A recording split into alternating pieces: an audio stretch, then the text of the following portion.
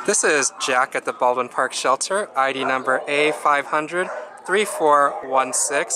He is a male silver and tan Norfolk Terrier, and he came to the shelter as a stray. He's 1 year old, and he's a pretty light one. He's 9.5 pounds. Is there anything you'd like to say about him, Beverly? Well, he's a little bit of a mystery because he's just so scared. He's kind of just wants to sit down. When he can take the leash with no problem. He doesn't seem real familiar with a leash, so he's probably going to need a little bit of basic leash training.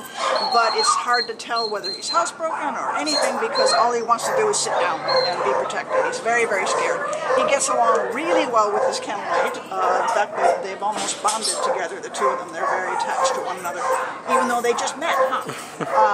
But he's a sweetie pie. He's very young, so he's going to be very open to training. Right? He gives the licks? Oh, there you go. He gives the licks. He's a very good boy.